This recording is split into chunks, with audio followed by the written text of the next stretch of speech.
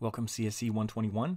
This is a very quick exercise called ex23 baseball text, and we'll be using some more string methods and some list methods, and it's going to be about baseball, which is great because we're just starting baseball season, except for the global pandemic, which is keeping that from starting. But I'm going to log in to my regular student Replit account, just like you would, and then you're going to go over here to students, and you're going to click on our classroom. You're going to see an assignment for 23 baseball text. And just so you know, there's a handout, a regular PDF handout. It's real short. There's not a whole lot on it. So again, this shouldn't take too long. So if you like using this, or I've also been putting the instructions right in here, if that helps. I guess I'll wait and see if you guys like that or not. But here are the instructions, and there's not a whole lot. But the first thing we're going to do here is we're going to search something. So I'm going to go in another tab here, and I'm going to search baseball ipsum, I-P-S-U-M. So you might not know what that is, or you might. And it's lorem ipsum, which is just kind of placeholder text, but this will be about baseball. So I'm going to type baseball ipsum and see what comes up. There should be one that looks like that. It should be the first one, and it'll say baseball ipsum. You might see something called lorem ipsum, which is kind of placeholder text. But anyway, go here. And then what we're going to do is generate some text. So we're only going to make one paragraph here, and it'll be different each time you do it. And they also have a bacon one, but we'll do baseball for now. So I'm just going to do one paragraph, and I'll hit play ball. And there it is. So here's my paragraph. So I'm just going to copy this. And that's all I need from this. And I'll go back to my Replit, and I'll just paste it here. And it's just going to be regular text for now. And it's a string. And I'm not sure why everything's indented there when I pasted it in here. But I'm going to make it a variable. So I'm going to call it, if you look here, paste it, and then assign it to a variable named bbtext. So I'm going to say bbtext equals, and then I'm going to put all of this in quotes. And remember, you could highlight everything, put it in quotes. And I'm not sure what's happening with why that's indented like that. That's kind of odd. So I guess I'll just leave it like that for now. Anyway, this is a one large kind of block of text. It's a string. It's one large string. So what we're going to do next with this string, we already did that, so we did all these bullet things here, so we're almost done. Here's the deal. We can count how many words are in this, but that would take a long time. But we already learned how to count spaces. So let's start with that. Let's start with what we know. We're going to count spaces in here, and there's two different ways to count spaces. And we'll try one with a for loop, and then we'll try a count to do that. We could do it both ways, just to see if one's more accurate. So after this, after I go after this string here, it says create a counter variable for spaces. So this is the way we'll do it with a for loop. Spaces equals 0. I think I'm doing this right. For I in bbtext. Now remember, this is a variable, and it's a string, so I'm just going to say for I in bbtext. So it's going to iterate through that, and what I'll do next is I'll put an if statement, and I'll say if it's a space, so I'll say if, I'll say I, because that's what it's iterating through. I'll say if I equals, and then a space, and remember you have to put a space in between the quotes. So if it's a space, what we're going to do, and that has to be indented again, we're not going to print out the spaces because we don't want to see the spaces. But what we want to do, we're just going to count. So we'll just say spaces, and we could just do plus or equals 1. So we'll just add to itself as we do this. So that's all we're going to do is just count spaces. So now we're going to add up spaces, and then after this, we're going to go back to the margin. I think I use a term like outdent or something. So we're going to print that out, and we're going to just print out spaces. So we're going to print spaces. So that should just give us a number of how many spaces are in there.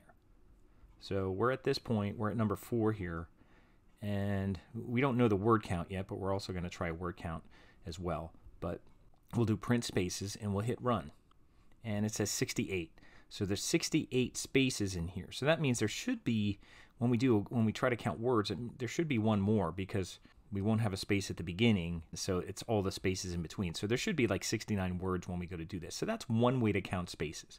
So we just did a for loop. And an easier way, just to try another method here, and we did it last time, was a count. And what we're going to do here is we're going to do something like it says in number 5. We're going to do bb text, and we're going to do a count method. And remember, for a method, we have to do dot count, so I have to put that in there.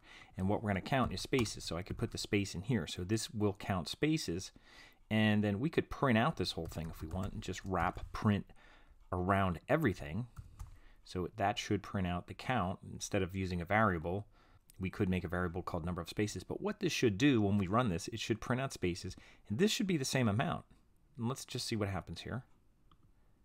And it says 68, 68. What that means is it took us 5 lines to do that, and it took us 1 line to do that. So this method, which I could just put here, is the count method, was a lot quicker. As long as you remember how to do that, you could certainly make a variable that represents the count method and then print it out after that. That would still be a lot quicker, but we put it all together here and just did the count method. So again, we're running the count method on that string, and then we're just counting the amount of these in here. So it went through there. So that works. So this is as accurate as that with less code. And that would kind of tell us we probably have 69 words in here if we're getting 68 spaces. And then at number 6, what we're going to do here, and this will give us a true word count, is we're going to make a variable first, and then we're going to split it. And now split is a method that will actually kind of split up a string. So that means it'll make all of these things elements of a list.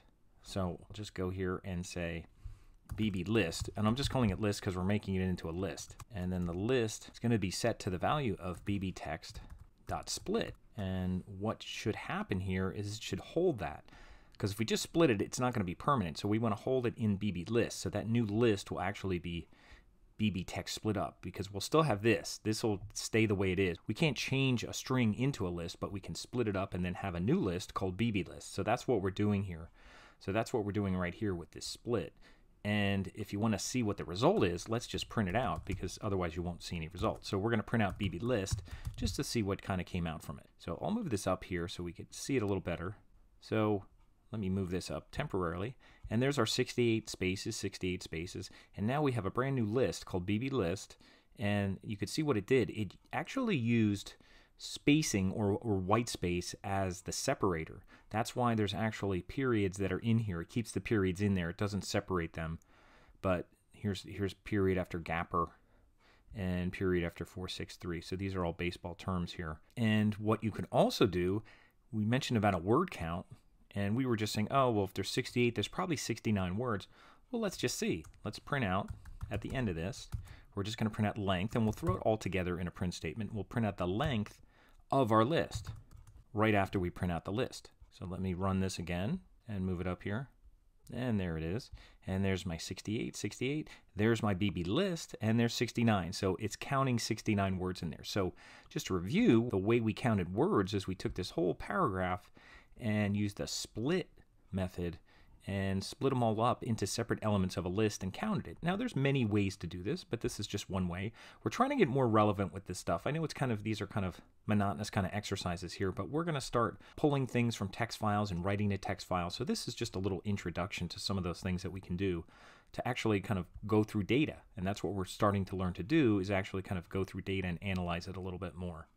All right, so back to here, we just did the split, and we got a list, and then we printed out the length. So the last thing that it says to do here is search for the word base in your text or another word fragment. So this is all baseball stuff. Now, I'm not sure if this one will work as well. I don't know if there's a lot of words based in there or other things in here. I'm not even sure what's in here, because every time you go through to do that baseball ipsum, it's a different thing. But there's probably some base things in there. Maybe there should be at least a couple in here. So let's see what happens. And we could always try a different word. But down here under instructions, it says for word in. Now we usually do that with a for loop, but keep in mind there's also the in operator that you can also use. So if you could say if something is in something, I don't think we've done that yet, but what we could do here is just try this out, and I'll just type it myself. I could copy it there, but what I really want to do here is I want to write this for loop, and I'm just going to say we usually say for I, but we can use for word, although you can use I if you want, but we're going to say for word.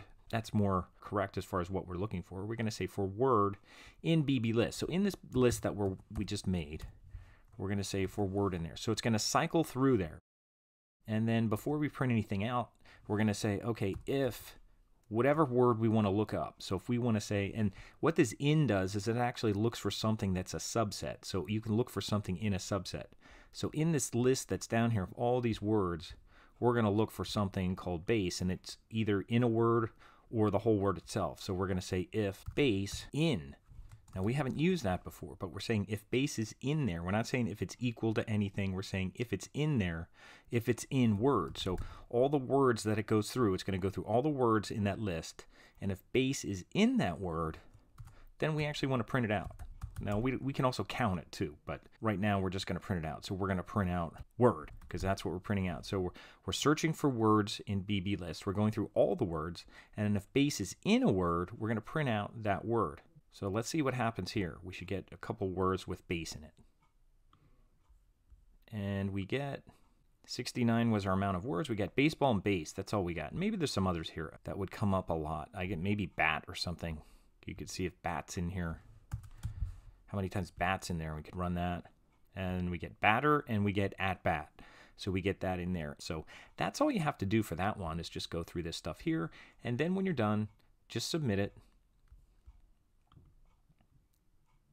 And that's it. And that's our, I think that's our 5th one or maybe the 6th one we've done out of these Replit assignments so far. So the next ones we do are going to have some files in them, some additional files that we're going to work with. But that's it for ex23 for our baseball text.